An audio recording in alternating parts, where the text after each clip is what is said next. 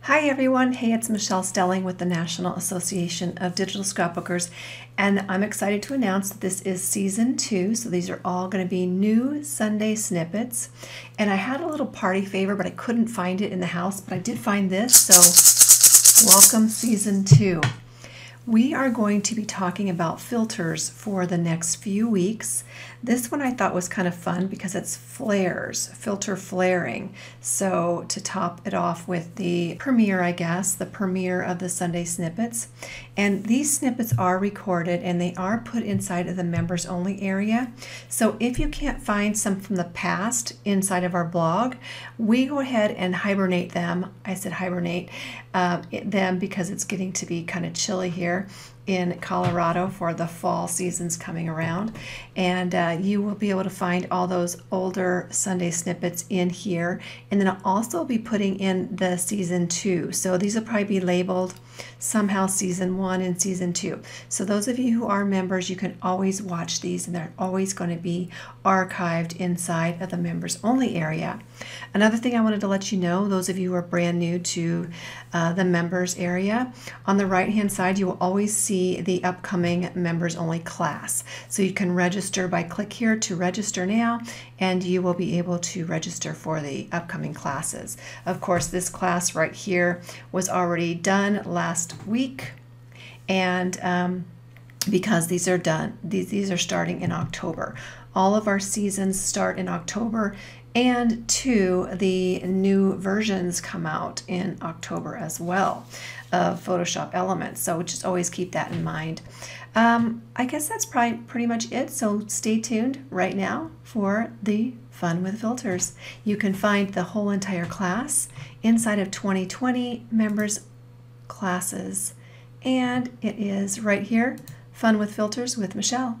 Bye for now. Next up is, let me go into, oh, this is a fun one. This is cool. Okay, me and my cousin a couple weeks ago, we went to this place called Paint Mines in Colorado. If anybody lives in Colorado, it's a really cool place. And we took some pictures. When I got home, I'm like, that doesn't look like it was. But what you can do is you can kind of enhance the photo by using lens flare. And you can do this with like cool pictures, portraits, and things like that. So the first thing I like to do though is I always go into my enhance feature, and I'm just going to use haze removal just because I like that tool a lot. So here's the before and here's the after. It just gives it a little pop. You see that? Before and after. So I'm going to click on, actually, you know what? I'm going to cancel this real quick. Hold on. Let me cancel. I'm going to right click and I'm going to duplicate that layer. Okay, then I'm going to go into enhance, haze removal, my first thing I want to do, and then here's the before and after, and you can play around with these little sliders, but I think that looks pretty darn good. And then I want to add a filter to this. I want to add a little flare. So let's go to filter, stylize. Is that where it's at? Hold on. Oh, let me get my cheat sheet because I don't use this very often. Render, sorry, render, and then lens flare.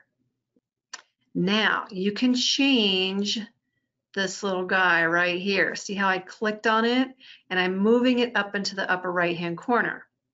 You can also brighten it like crazy if you want to, and by using this little slider. Now there's 4 different lens types. One is the 5300 millimeter zoom. There's the 35, there's the 105, and then there's the movie, which is kind of cool because it gives that little, you see that little line there? So I'm just going to use that one because I think that looks kind of cool. And you can brighten it again, of course, and you can move it, right? See how it's kind of got that? It goes back to the bottom left-hand corner and in the upper right-hand corner. Or you could move it to the upper left-hand corner. I kind of like it in the right-hand corner.